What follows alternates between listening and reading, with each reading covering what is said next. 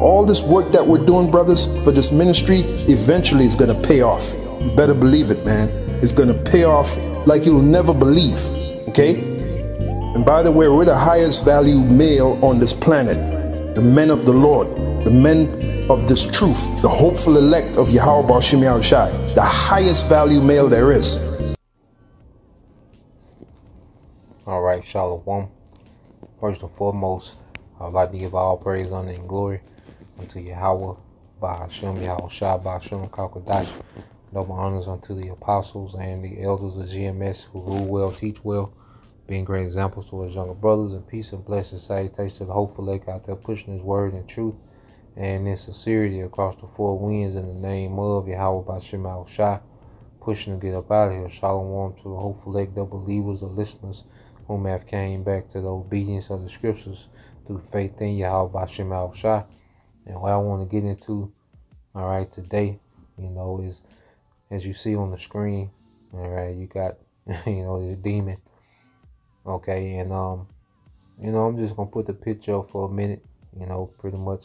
I know everyone has pretty much heard what she said, what she's been saying. She pretty much got a channel, dedicated to scoffing, and thumbing her nose up against, the Most High, against Yahweh Bashim Yahushua.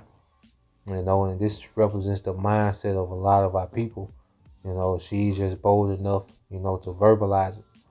All right. And at the end of the day, our people do anything to be seen, especially Eve. That's why I'm just showing the picture. All right. I don't even want to hear her voice. All right. Eve is annoying. Okay. With that masculine ass voice. Okay. And, she backs away from the camera to show off her body, which, she got a little pouch going. Okay, and at the end of the day, no matter how fine you is, all right, let's play it out. And as liberal as she is, all right, that, Jake and the world is having a field day. Okay, and, you talking about how fine she is with that box. It's probably hanging on by a thread, nothing there. Okay, and a lot of these, these women put these outfits on and take pictures, just to put this out there, not to be, petty, but, a lot of these women don't be nowhere near as fine as they pictures be, okay, when you see them in person, especially when you see them in the bed chambers. They don't be, you be like, damn, it don't look nowhere near, the glamorous as they make it seem, but the hell with that, all right, she's nothing but a woman, all right, all women got ass and titties, man. Okay, there's nothing special, great. Okay, but yeah, man, I'm gonna let the scripture speak for the most part. I just want to do a little intro. Then I got a little video because she made the point. Said let me go to hell. We're just gonna expound on it. Okay, but I'm gonna let the scriptures talk, man. I'm gonna just go through some scriptures. I'm gonna go into hell and what it, the understanding of it. And I got a little video to play. And, that'll be it, Lord will. All right, so this is Proverbs 16 and 18. Pride goeth before destruction, and a haughty spirit before a fall. This is Isaiah chapter 2, verse 11. The lofty looks of man will be humbled, and the haughtiness of men shall be bowed down, and the Lord alone shall be exalted in that day. I'm going to read in NLT. Human pride, this Isaiah 2 and 11 in the NLT. Human pride will be brought down, and human arrogance will be humbled. Only the Lord will be exalted on the day of judgment. Next chapter, Isaiah 3 and Isaiah 13. So lucky. Isaiah 13 and 11. And I will punish the world for their evil and the wicked for their iniquity. And I will cause the arrogancy of the proud to cease and will lay low the haughtiness of the terrible. Isaiah 13 and 11 in NLT. I, the Lord, will punish the world for its evil and the wicked for their sin. I will crush the arrogance of the proud and humble the pride of the mighty. This is 2nd Ezra 8 and 50.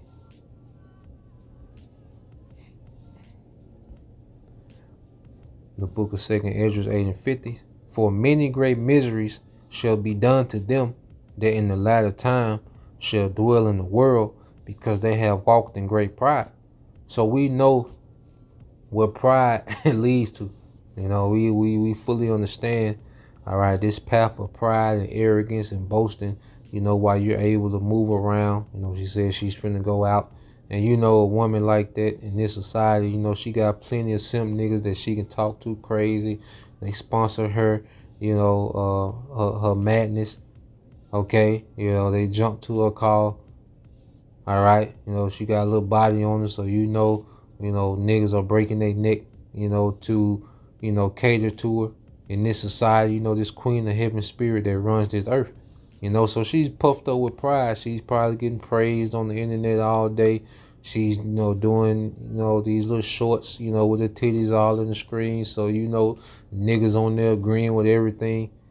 Okay? She's getting all this praise, the women backing her up. The Lord wants her to be proud, and many more like her.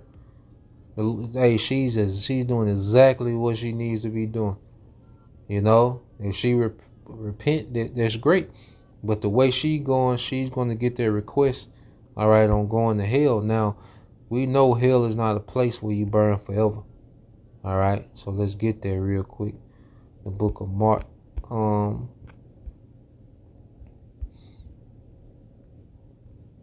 Let's see. So you get the book of Mark. All right. Because hell, like I say, hell is not a place where you burn forever. All right, hell represents two things: either the grave, okay, which is death, all right, or it represents a condition in the earth, you know, a condition of torment, oppression, you know, suppression, okay. Being in captivity is hell, you know. Being bogged down with bills is hell, you know, different levels of hell. Okay, but the hell that the Lord finna bring to the earth is gonna be on a whole nother level. The way he's finna judge the earth, he's gonna bring hell to the earth, man. You know, through fire. Okay, but it's not a place, another realm where you burn forever. Okay, and Satan is sitting in a chair, all right, with a goatee, okay, with a toothpick, all right, laughing at your ass, man. Okay, this is Matthew 5 and 29. It says, and if thy right eye, all right, and if that, let me put this, don't disturb. All right, it says, and if thy right eye offend thee, pluck it out and cast it from thee, for it is profitable for thee that one of thy members shall perish, not thy whole body should be cast into hell. Okay, and it's when it's speaking about, you know, plucking out your eye, it's not talking about your physical eye. You know, it's talking about something that can be a hindrance to you in the truth, you know, that we have to cut off. You know, we have to some things we have to minimize. Some things we have to completely cut off, man, because it's a hindrance, man. It might not even be a sin, but it's hindering us in the faith, you know, and certain things we have to cut off. All right, so we don't get caught up in this destruction, which is going to be likened into a hell. So when you go into hell, all right, you go into the word hell, okay, which all that, you know, the underworld and Hades is Greek mythology, man. All right, it says hell is the place of future punishment called Gehenna, or Gehenna of fire. This was originally the valley of Hinnom, which was an actual place south of Jerusalem, which where the filth and dead animals of the city were cast out and burned, a fit symbol of the wicked and their future destruction. Because the Lord looks at, all right, especially in America, man, the places that's going to be the lake of fire because of the nukes, all right, that's going to be shot over here, man, okay, and disintegrate this place. The Lord looks at these people as filthy animals, man. These people operate like filthy animals, man. Okay? And hell just represents the future destruction of the wicked. Okay? So let's go here. I want to play this video. Now this is a simulation of war, and it kind of goes, a nuclear war, and it kind of goes into the, what happens during a nuclear war. Just a simulation. Not saying it's gonna be exactly like this, okay? But he says some informative things, So we played the other day, and I want to play it again because this is what she's signing up for. The way she's going, this is what she's volunteering for, man. Okay? Happen if there was a full-scale nuclear war between Russia and the United States. Based on non-classified data, the aftermath might go something like this. When one side launches nuclear missiles, the other side detects them and fires back before impact. U.S. submarine-launched ballistic missiles from west of Norway start striking Russia after about 10 minutes. And Russian ones from north of Canada start hitting the U.S. a few minutes later.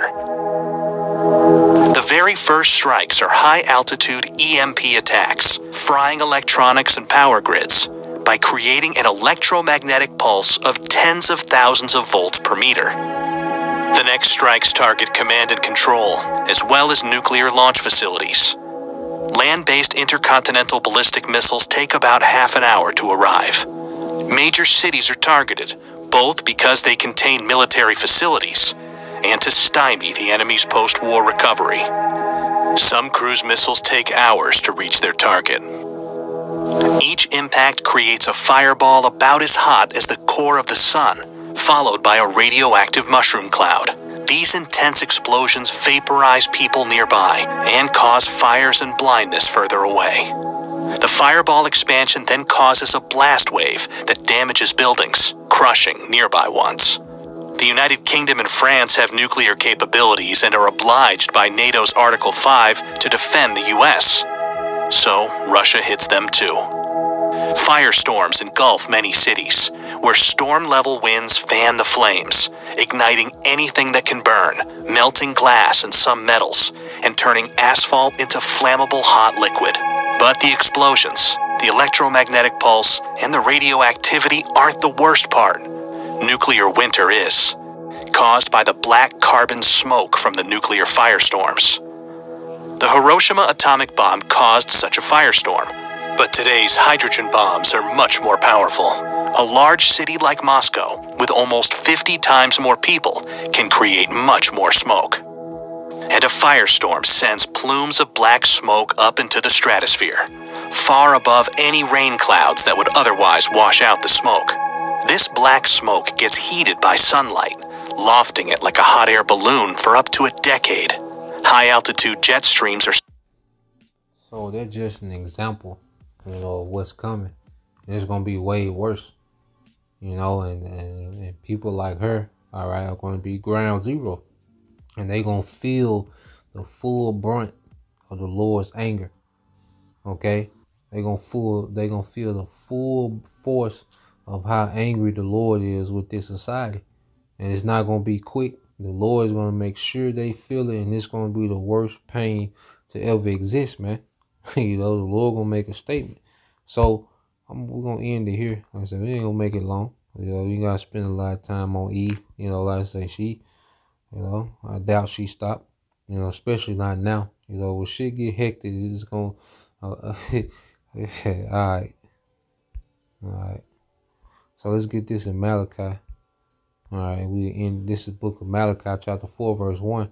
For behold, the day cometh that shall burn as a oven, and all the proud, and all that do wickedly shall be stubble. And the day that cometh shall burn them up, saith the Lord of hosts, that it shall leave them neither root nor branch. It shall neither leave them root nor branch. Okay, so this day is coming like an oven. The Lord's going to turn America into an oven. Okay, and a lot of people are going to be trapped in that oven, man. They're going to feel the full wrath, all right? And it's going to be a hellish situation, man. It's going to be likened it to hell, man. It's going to be the worst thing that ever happened, okay, as far as judgment.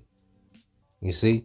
So Lord will, you brothers, all right, and you sisters edified till next time I say shalom.